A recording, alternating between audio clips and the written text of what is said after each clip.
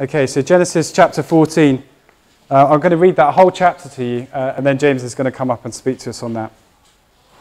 So page 14 of your church Bible. At the time when Amraphel was king of Shinar, Arioch king of Elasar, Kedorlaomer king of Elam, and Tidal king of Goyim, these kings went to war against Bera king of Sodom, Bersha king of Gomorrah, Shinab king of Admah, Shemeba king of Zeboim, and the king of Bela, that is Zor.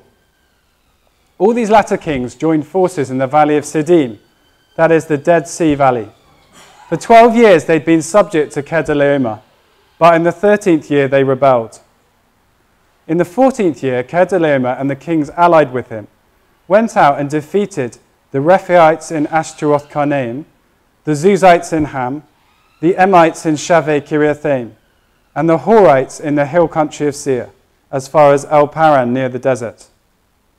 Then they turned back and went to En Mishpat, that is Kadesh, and they conquered the whole territory of the Amalekites, as well as the Amorites who were living in Hazazon Tamar. Then the king of Sodom, the king of Gomorrah, the king of Admah, the king of Zeboim, and the king of Bela, that is Zor, marched out and drew up their battle lines in the valley of Siddim against Kedorlaomer, king of Elam, Tidal, king of Goyim, Amraphel, king of Shinar, and Arioch, king of Elasar. 4 kings against 5. Now the valley of Siddim was full of tar pits, and when the kings of Sodom and Gomorrah fled, some of the men fell into them, and the rest fled to the hills. The 4 kings seized all the goods of Sodom and Gomorrah, and all their food. Then they went away. They also carried off Abram's nephew Lot and his possessions, since he was living in Sodom. A man who'd escaped came and reported this to Abram the Hebrew. Now Abram was living near the great trees of Mamre the Amorite, the brother of Eshcol and Aner, all of whom were allied with Abram.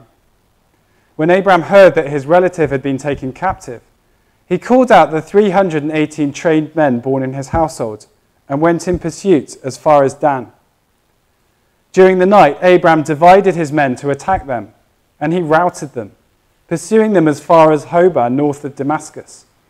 He recovered all the goods and brought back his relative Lot and his possessions, together with the women and the other people. After Abram returned from defeating Kedorlaomer and the kings allied with him, the king of Sodom came out to meet him in the valley of Shaveh, that is, the king's valley.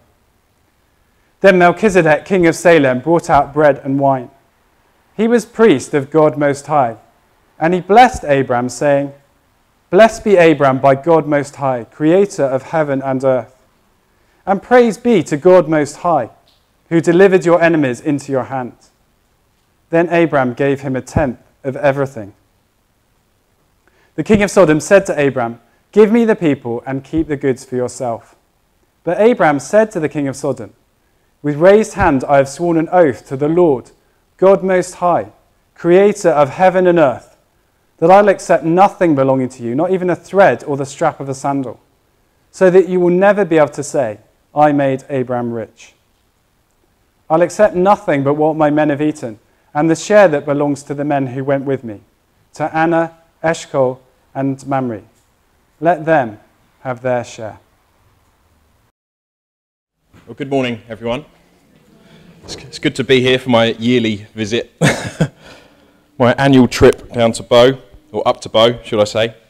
It's good to see some old faces, some new faces as well. For those of you who don't know me, my name's James. I live on the Isle of Dogs with my wife and 2 children. And I work for London City Mission. That's part of the connection between what I'm doing, where I am, and the church here. So I get the pleasure of working alongside loads of different churches through London City Mission with that goal of sharing the gospel amongst the harder to reach people of London. So gangs, homeless people, people from other religions, Muslims, etc., etc. I'm not going to go on a day. I brought some flyers with me. That was me before COVID. I was young and agile with very little hair. Now I look more like Esau. You can find out more about me there and the work I'm involved in and the work of London City Mission as a whole. We've been around for nearly 190 years, so I stand on the shoulders of giants. So I'd love you to pray for us, support us if you like. But more than that, I'd love to come out with you, go out with you. Let's share the gospel with the people of London. Even the other day, I was out in Whitechapel doing a book table, sharing the gospel with Muslims, having some amazing conversations. Because it's good news. The gospel's good news. It changed my life. I became a Christian 9 years ago, totally messed my life out, came out of the army, worked as a bouncer, got involved in drugs and drink, and then Jesus saved me. It's a good message. It's a good message. And London needs Jesus. Anyway, I'll shut up, and I'm going to focus on what I'm really here for, which is preaching. And I would do that if I had my Bible, but that's fine. I've lost it. Who's going to be brave and bring me a Bible? There we go. Thank you. Thanks, Ruth. Bless you. Cool. Well, do keep the passage open. This is quite a tricky one, isn't it? I was a bit frustrated when Ollie gave me this, whether he did that on purpose or not.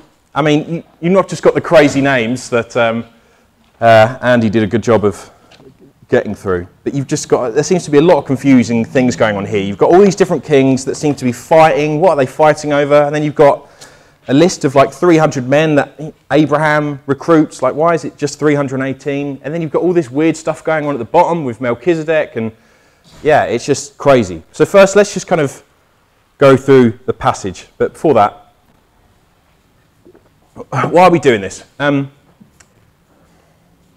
Well, it's important to know key information about someone so we know how to relate to them properly. And the Bible gives us more and more information about God and who he is, how he works, and in particular who Jesus is. So it's important to know key information about someone so you can relate to them properly. So if I give you this situation, let's say there's 3 people in a room. You're one of them. Then you've got this child that's strapped to this chair, and they don't seem to be doing too great. And then you've got this man that looks a bit scary. You're in this locked room, and he's got a knife, and he's holding it over this child. What are you going to do? Are you going to intervene and step in and try and knock this guy out? Is he going to attack her? Are you going to call the police? Like, surely this is a horrible situation.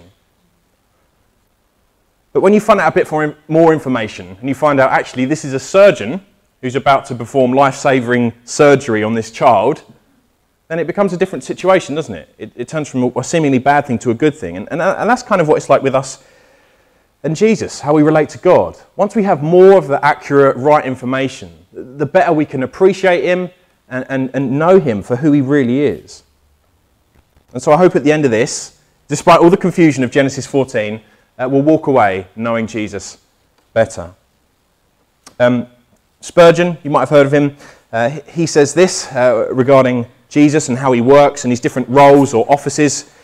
He says, "I dread the people who divide our Lord's offices, setting up his priesthood and denying his kingship, or vice versa. Half a Christ is not the true Christ of God." And so hopefully at the end of this day, you're going to walk away knowing a bit more about who Jesus is as the great king and also as the great high priest. Okay? So let's do that. Well, I think we can learn lessons from seeing something done well, but also seeing something done really bad. And we can learn lessons about what it means to be a king. What is a good king? Well, we can look at this passage and learn some good lessons. Not from it being done well, but from actually the chaos that seems to break out here in Genesis 14. You know, why do we need a great king like Jesus? Well, because the kings of this day, Genesis 14, they've messed everything up, haven't they? You know, this is the first record of a war in the Bible.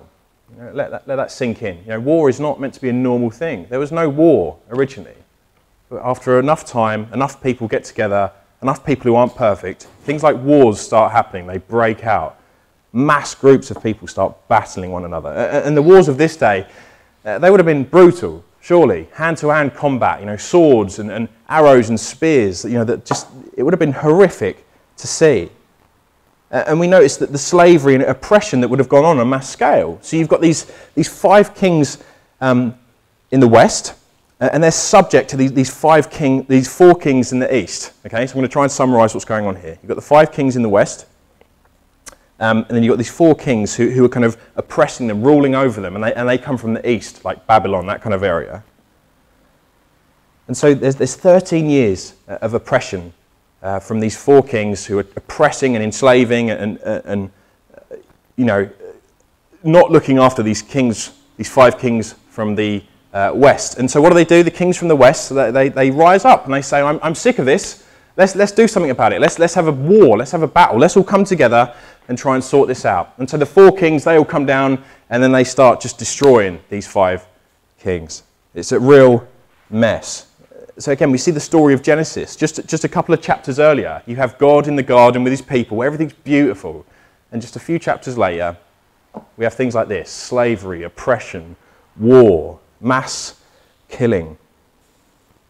There's so much death and suffering. And even just the world is just affected by this fall of man. You notice in verse 10, you've got these pits of tar.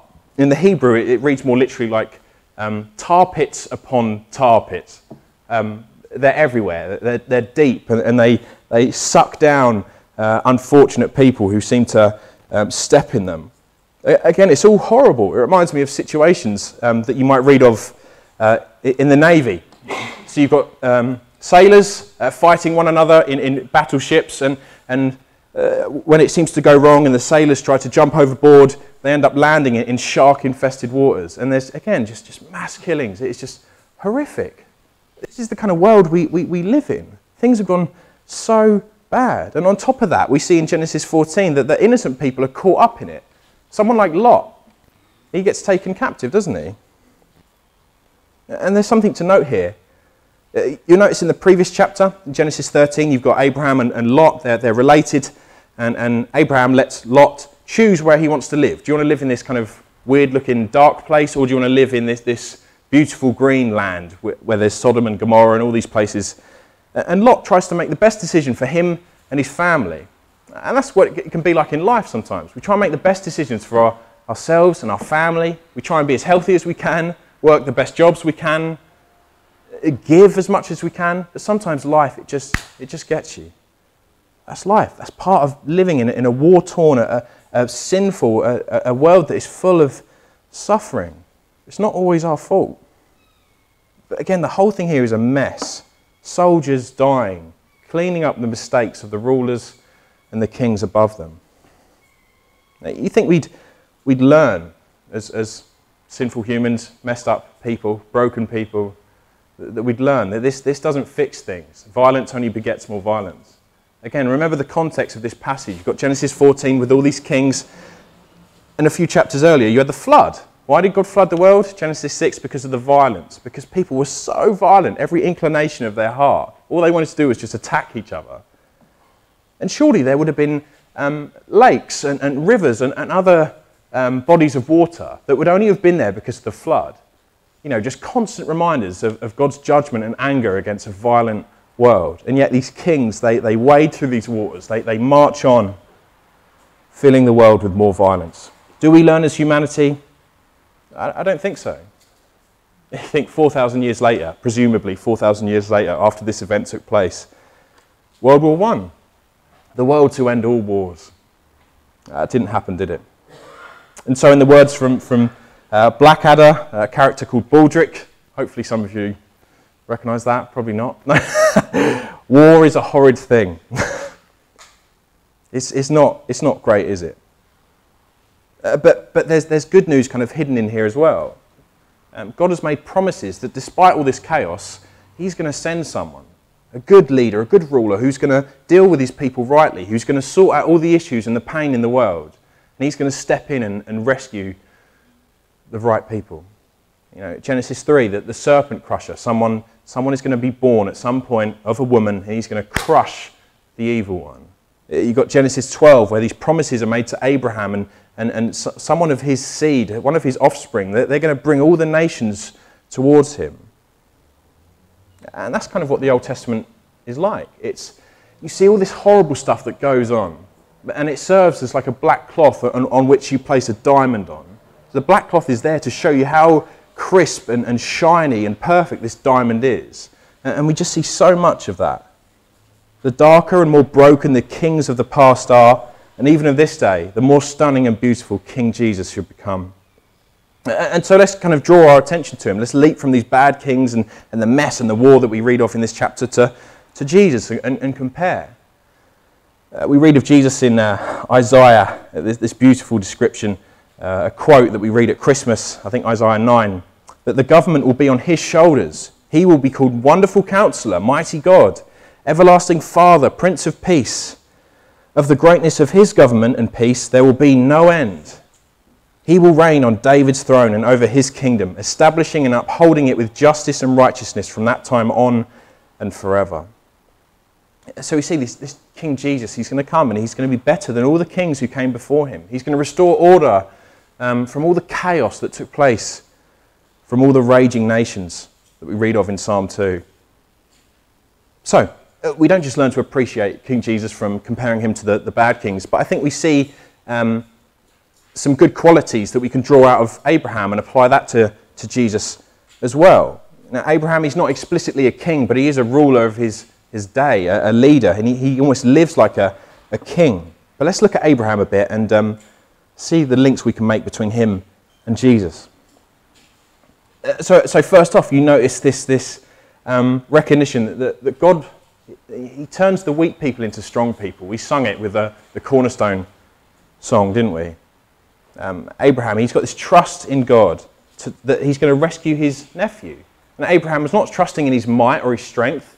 Abraham's not trusting in his political alliances with other kings, other people. It just says, is it verse 14? That he took 318 men, just 318. I think that's why it's included here. Just 318 men.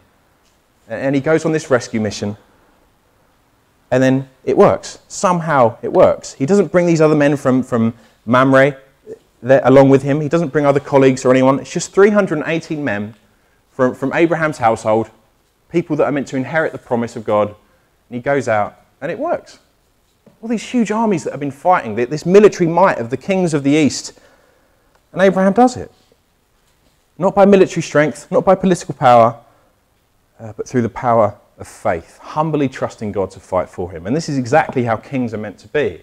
There's almost like a guidebook. That's what the first 5 books of the Bible are. They're like a guidebook for how everyone else is meant to live after that. And that includes kings. Deuteronomy 17, for example, it says that when you get a king, he is to focus his time on God's word, growing in humility and faith, rather than having many horses, so that's military might.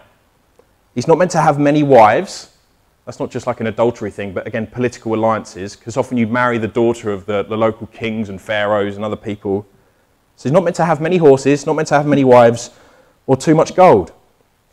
Why? Because he's meant to trust God. God is where he finds his value, his comfort, his security, his purpose, and ultimately his strength. Abraham really seems to live this out. He trusts God. But notice he doesn't just sit back. That's not what I'm telling us to be like here. I don't want to say, okay, trust God, God will sort all your problems out, you can just stay at home, you don't need to do anything. No. Notice what else Abraham does here. Verse 17. Abraham, he gets the balance of faith and works. They come together. Verse 17, he strategically attacks when? At night time. So there's a plan. Abraham's planning stuff. And he comes up with a plan of having this pincer movement. He divides his men and they attack from different angles to cause confusion and to be more effective. And he keeps hunting these people down, his enemies, all the way to this place called Horba, which is at the northernmost tip of Israel. And that's a long way for them to go. So again, he doesn't just trust God and think, God will miraculously bring Lot into my camp. No, he trusts God and he's obedient. So, we don't just sit back, nor do we just rely on our own plans and push God out. Instead, we expect God to use our plans to accomplish his purposes. Or as Oliver Cromwell famously once said, trust God and keep your gunpowder dry. Trust God and keep your gunpowder dry. And keeping your gunpowder dry, in case you don't know, that enables you to fire your weapon. If it gets wet, then the explosion won't happen and the bullet won't fire out the end of the gun. So, we see that being a good king, it's not about doing things our way, but God's way. Abraham recognizes that fact. You see it especially at the end of the chapter. Again, this weird discussion between these kings that Abraham meets. You've got the king of Sodom, and Abraham refuses to accept anything from him. Because, again, Abraham's a man of faith. He doesn't want to be known as a man of wealth who relies on worldly gain. he says to the bloke, I don't even want one of the shoelaces from your boot. Everything I have, I get from God. I don't need to take anything from you. Abraham trusts in God. And this trust, it's like a picture of what Christ is like. So how does Jesus resolve conflict? Well, again, it's not through making alliances, not through relying on worldly power, or even calling all his angels to come in and wipe everyone out. It's by dealing actually with the biggest enemy in the world. It's not the Russians or whoever it is. It's not our next door neighbour. It's actually inside all of us. It's sin. Jesus offers forgiveness and a fresh start for all of those who just repent. They turn from their old way of doing things and they run to Jesus and they trust in him. When someone becomes a Christian, the change is so radical that in the New Testament it refers to it as being born again. Born again. You think how stressful and life-changing and crazy birth is, and that's how crazy the change is meant to be in someone's life. The things you used to love, in a way, you now hate, and the things you used to hate, you now start to love and enjoy. That's how Christ's kingdom grows. That's how he works. He gets to the heart of the issue, which is sin, and he changes us through his grace and his love. So, for example, I know I'm being recorded here, but how do we sort out all the issues that are going on in Russia right now and Ukraine? Well, one way, surely, would be if Putin was to become a Christian. It doesn't mean that you're instantly this good person, but there's something in him, surely, that would change. These things that he loves, he seems quite bent on destruction, he would then hate. Actually, I don't want to do that. And the things that he used to hate, maybe providing for others and caring in the right way, he will begin to love. Now, if I go missing this week, you're going to know why. But again, this is how Jesus works. He's not just interested in one country, England, Israel, Russia. He's interested in the whole world. And as the King of Kings, he wants to rule all of our hearts. Not out of fear, we're not as slaves, but out of love, seeing what Jesus has done for us. So Jesus is a good king. And he wields all this authority and power as the Son of God for good. Now, Jesus is great. He's going to get rid of every bad thing one day. Every single bad thing he's going to get rid of.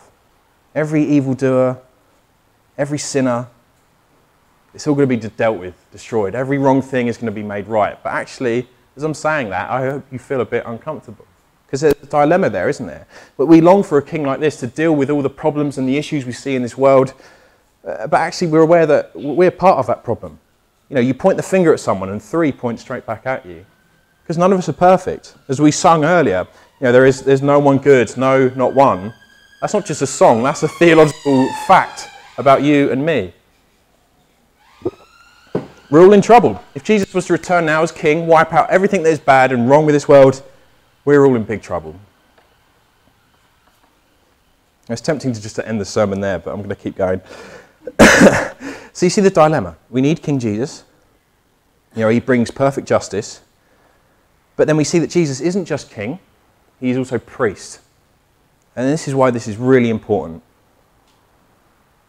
Jesus is a priest. And why do I bring this up? Well, before I get to the ending, we're going to look at Melchizedek, this guy who also seems to be a king and a priest. He's this mysterious bloke who just seems to turn up, and he doesn't seem to have a background. You know very little about him. But some of the New Testament writers, they're just obsessed with him. This book called Hebrews in the New Testament, essentially it's like a sermon, and it's a big chunk of that sermon is all about this guy Melchizedek, how kind of special and unique he was, and actually how he is very, very similar to Christ and what he offers.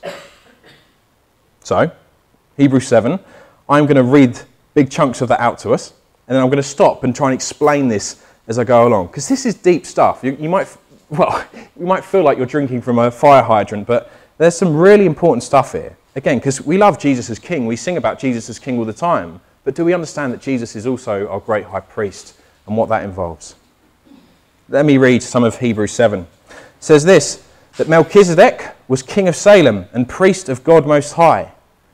He met Abraham returning from the defeat of the kings and blessed him, and Abraham gave him a tenth of everything. First, the name Melchizedek means king of righteousness, and also king of Salem, which means king of peace. So let me push pause on Hebrews 7 there. So yeah, in the Hebrew, king is Melech, righteousness is Sedek, so Melech, Sedek, Melchizedek, I don't know how. Salem, Shalom, peace, king of peace. So he's a king of righteousness and peace. So he brings righteous judgment, this king, but he also brings peace somehow. Because again, if there was a judge to come in here, King Jesus came in, was to judge all of us, we're all in trouble. But how can he bring peace at the same time? Well, it's through his priestly role. What does that look like? Well, Melchizedek, let me press play back on Hebrews 7. Melchizedek is without father or mother, without genealogy, without beginning of days nor end of life, resembling the Son of God. And so he remains a priest forever. Let's push pause on Hebrews 7 again. So what's the writer saying in Hebrews? We'll say that you'll notice through Genesis there's this big theme of genealogies, like a list of names, your ancestry, where someone comes from, how long they lived, when they died, and who they gave birth to, and who their children were, and blah, blah, blah, blah, blah. But there's nothing about Melchizedek, nothing. And it's almost like it was deliberately left out, so that we'd assume that Melchizedek is really unique. He doesn't seem to have a beginning or an end. He's some strange guy. With Melchizedek, there's nothing. He's totally unique. And so in that way, Melchizedek, he's like a type, he's like a picture or a shadow of Christ, the greater priest and king. Now the argument continues as to how Melchizedek and Christ are better priests than the other traditional priests that we might read of in books like Leviticus. So let me press play again. Hebrews 7. If perfection could have been attained through the Levitical priesthood, so priests like Aaron and those guys, and indeed the law given to the people established that priesthood. So if the law or the priest could ever be perfect or bring perfection, why was there still a need for another priest to come? One in the order of Melchizedek, not in the order of Aaron. So what's he saying? So you've got this Melchizedek, he's a unique priest, you've got these traditional priests. Why does there need to be another priest like Melchizedek? Why? Well, Jesus. He came along. He belongs to a different tribe. This is Hebrews 7 again. No one from that tribe, the tribe of Judah, he's the line of Judah, no one from that tribe has ever served at the altar. It is clear that our Lord descended not from Levi, and he has nothing to do with Moses, because Moses said nothing about priests in the tribe of Levi. So, Jesus, like Melchizedek, is a priest, not on the basis of his ancestry, but on the basis of the power of an indestructible life. For it is declared, and he quotes Psalm 110 here in Hebrews 7, that you are a priest forever in the order of Melchizedek. Now, because of this oath, Jesus has become the guarantor of a better covenant. Man, there are some big words there. They're like, I'm not expecting us all to kind of get this. This is why I was so frustrated with Ollie, because there's so much going on here. But bear with me. So, pushing pause on Hebrews 7. Jesus is like Melchizedek.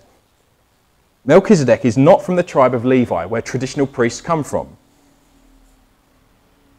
Now that traditional priesthood would involve a lot of sacrifices, seemingly day in, day out, and the sacrifices would almost allow the forgiveness of sin for the people of Israel. But Melchizedek is from a different tribe, a tribe that wouldn't perform these kind of ritualistic sacrifices, and so he's different. The way a sacrifice from this priest would work is different. It would have a different effect. And King David, who quotes and writes Psalm 110, assumes that Melchizedek's seemingly endless priesthood, remember Melchizedek has no beginning, no end, no genealogy, Melchizedek is a type of the future Messiah, Jesus, who is to come. Jesus, who is genuinely endless. He has no beginning, no end. He's eternal, the Son of God. And so this endless priesthood is declared by the Lord. It's recognized by God the Father in Psalm 110, where it says, Jesus, you are a priest forever. Okay, this is still a bit crazy. What does this mean? Well, Jesus isn't just another priest. He's not a priest that just keeps making sacrifices so that we can't figure out, am I forgiven? What's going on? Is my sin? Is it too much? No. Jesus is so different. Jesus comes from a different tribe. Jesus can do something new. Jesus can offer forgiveness forever, because Christ is forever. Just as Melchizedek looked like he was around for a long time, there's no record of his death or his birth, Jesus is genuinely around forever. Jesus genuinely creates a kind of new sacrificial system through himself, because Jesus is the great priest. He starts something amazing, great, new. That's why it's called the new covenant. let's keep going in Hebrews 7, and then I'll clarify any questions at the end. So I'm pressing play on the last bit of Hebrews 7. Now there have been many priests after the tribe of Levi, but death prevented them from continuing in their office. But because Jesus lives forever, he has a permanent priesthood. So what Jesus does as a priest through his sacrifice is permanent. Let's keep reading. Therefore, he is able to save completely those who come to God through him, because he always lives to intercede for them.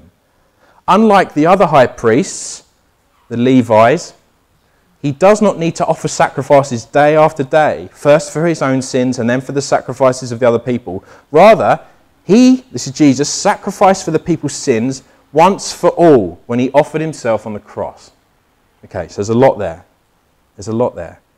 But again, you've got these weak, temporary priests who come and they die, they live and they die, they mess up themselves, they're not perfect, they have to say sorry to God for themselves and sacrifice something, then they have to say sorry for the people and sacrifice something. But Jesus comes along and he's perfect and he lives forever and he makes the biggest, the best sacrifice ever to take away our sin. It's amazing. It's amazing. So you've got these sacrifices that are being made by these traditional priests, and if the sacrifices weren't made, then God's wrath would come out and consume the people of Israel, because either they take the punishment for their sin or this sacrifice does. But you'd have to keep sacrificing something because people would keep sinning and they wouldn't get it. But now Jesus comes in and he says, right, I'm just going to settle this. I'm going to take the punishment for all of your sin as the high priest. I'm going to take that for you, for good, forever. Only Jesus, someone who is eternal, could bear the eternal weight of our guilt and our shame and the punishment that we deserve. Jesus paid that infinite cost, and he eternally intercedes for us. That means that Jesus, he's alive now, he's at the right hand of the Father, and almost think of it like this. Every time we mess up, every time we sin, we do the things we shouldn't do, we don't do the things we should do, it must be, this sounds really bad, but in theory, it would be right for God to strike us down again. But if not for Jesus, who's the high priest interceding, getting between me and God and saying, actually, you can't smite him. You can't wipe him out because I was wiped out for him. Justice has been done. That's what it means for Jesus to keep interceding. And because he lives forever, there's nothing. He blocks the kind of wrath that should be coming my way. Why? Because he took it on himself. But we can have assurance that there's no condemnation in Christ, that we are going to get to heaven as Christians without a doubt, because Jesus is always going to be there as like our passport, as our ticket to heaven, constantly interceding for us. Now, if none of this makes sense, let me give you an illustration that should kind of sum it up. Maybe I should have just said this in the beginning. Imagine there's a landlord, and there's a flat that the landlord owns and a tenant that lives in the flat.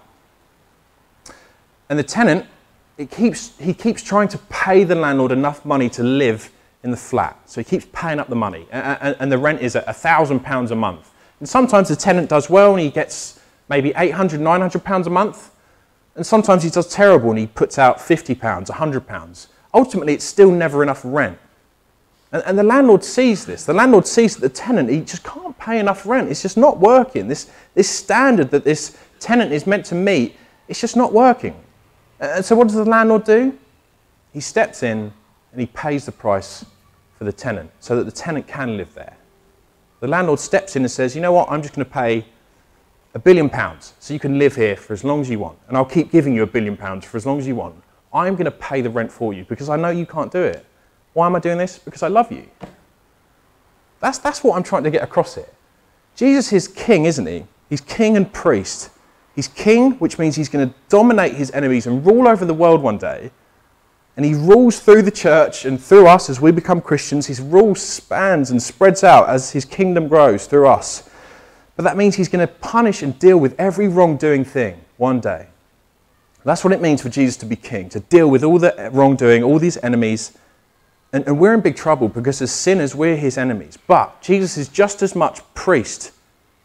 And as a priest, he bears the costs. He bears that punishment that should be coming our way, and he takes it on himself.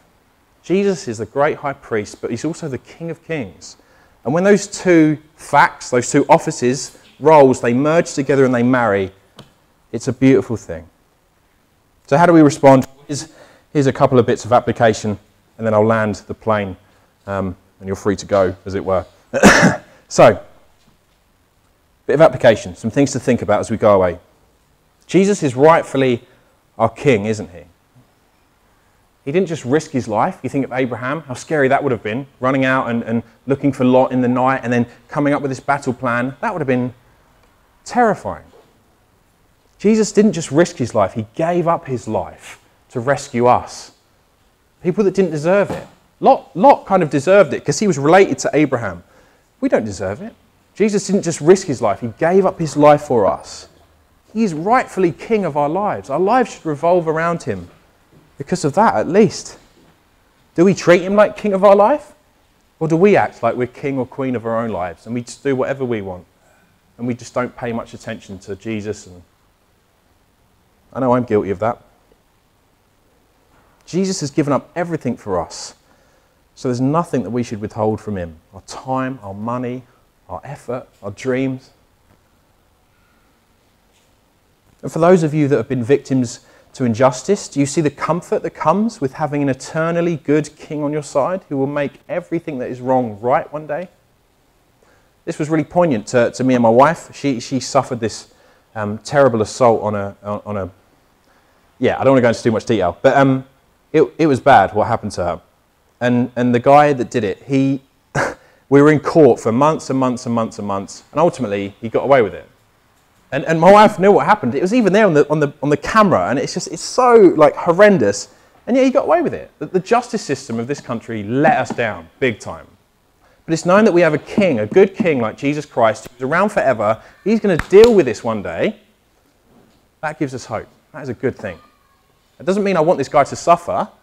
I'd love him to become a Christian. But we can know that any injustice we've faced, Jesus is going to deal with that one day. Do we know that? Do we live that out? Are we vengeful people who just want to make everything right now? Or do we step back and trust God? Let's keep going. Application. Do we rely on the resources that come from faith in God or faith in ourselves? Abraham had choices to make. He could have, eventually he took shortcuts in his life instead of trusting God. But he did well here. He refused the money for the battle. He gave money to this priest, Melchizedek. He trusted God when he went to rescue Lot. He did things God's way, not his own way. But eventually Abraham messed up. He took a shortcut because God's way was that Abraham will have a child who will then essentially, through his children, they'll fill the earth. But Abraham, he couldn't wait. He took a shortcut. He slept with someone who wasn't his wife. Genesis 16, Hagar. And he took things into his own hands. Again, how often do we do that? Do we take shortcuts or do we trust God? Is our faith in ourselves or in God? But thankfully, Jesus didn't do that. Jesus had choices as well. You think when he was tempted, Satan offered him the kingdoms of the world, and Jesus could have taken that. Physically, he could have taken that. And that was it. Jesus wouldn't have had to go to the cross or anything like that. He could have taken a shortcut. But no, Jesus endured the cross for us. Jesus had his faith in God the Father. And as Christians, he lived that perfect life out for us. For all the times that we take shortcuts and we mess up, we get Jesus' perfect life applied to us. But again, what do? Is our faith in ourselves? Do we want to do things our way? Sex before marriage, gambling for money instead of earning it, trying to get to heaven now instead of waiting for it? What do? Do we trust ourselves, our way of doing things? Or do we trust God? It's challenging. Let's keep going. I'm nearly done. Do we understand Jesus as our eternal priest who paid the penalty for our sin in full? Or are we going back to the old system of making sacrifices time and time and time again? By going to church, by giving up our time, by giving away some money. These are like little sacrifices that we give up to earn God's favour and to show him that we're his and that we love him. And is that why we're doing these things? Is that why you're here right now? It's like a little sacrifice of your time. I could be having a lane. I would love to have a lane. But is that why I'm here speaking and helping Ollie out with this awkward passage? Is that why I'm doing this? As like a little sacrifice to show God that actually I do deserve to have my sins forgiven. Or am I doing it because I love him? Because I know I'm going to heaven? Because I know Jesus is my high priest and he's done everything for me? Let's not go back into that old system of constantly making sacrifices when we've got the once-for-all sacrifice of Jesus that applies to the Christian forever. There's no condemnation.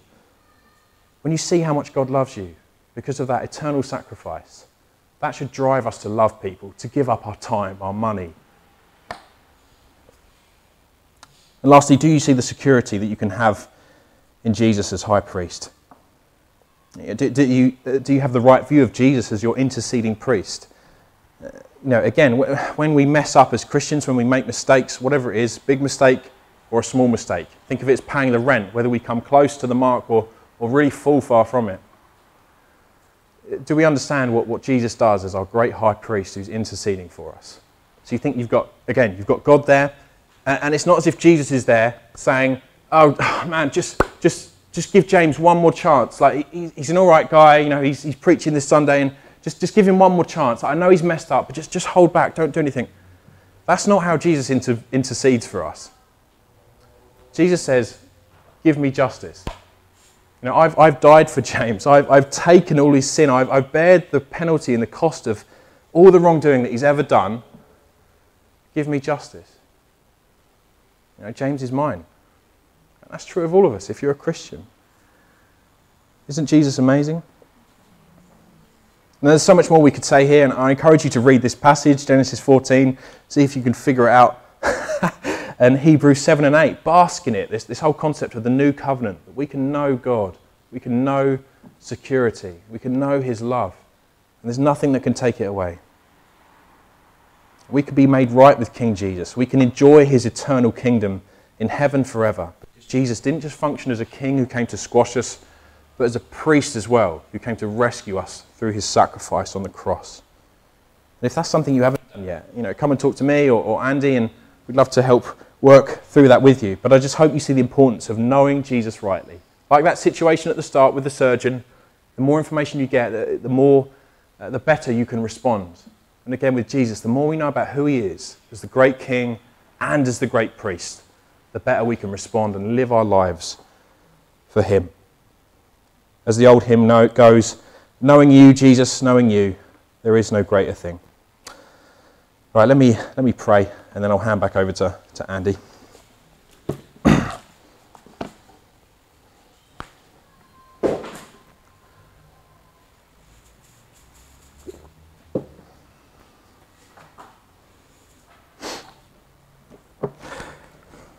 So Heavenly Father, we thank you for your word, and Lord, it can be confusing and rich and deep, and we have to mine it sometimes. And Lord, I just pray that some of the stuff that's in your word, that we've grasped some of it, the important truths of who you are, of who Christ is, that he's not just a priest who has given up his life for us, and he's not a king. If we think that, then we'll just live the way we want. We won't submit and obey and worship King Jesus. We'll just think he's a priest who's done everything for us, he's paid our price, and we can do what we want. Lord, forgive us for the times we do that. Forgive us for the times we flip that and we think that Jesus, he's just a king, he's not so much a priest, and we've got to honour and respect the king, and it's all about me and how I can impress this king, and it's not about a sacrifice. Lord, forgive us too for the times that we slip into that side of error. But Lord, help us to truly understand that you are, Jesus, you are King of kings, Lord of lords, and the great high priest, the king who will wipe out every bad thing, who will destroy sin and death and the devil one day. And Lord, without your sacrifice as the great high priest, Lord, we would not stand. But I thank you that you are crushed for us so that we could be raised up and adopted into your family as children of God. And I pray that we would all just put our faith in you this week, that this truth would affect our lives as we would know that we belong to you, the King who gave up his life for people like us. Help us to know that truth, Lord. Help us to live it out, and ultimately help us to share it with many people who don't know that, who want the bad things in this world dealt with, and they don't know a great king. People that want a fresh start, but they don't know that great priest who sacrificed himself for them. Lord, help us to share this news. It's too good to keep to ourselves. And Lord, may you just glorify yourself through us all this week as we go out. In Jesus' name, amen.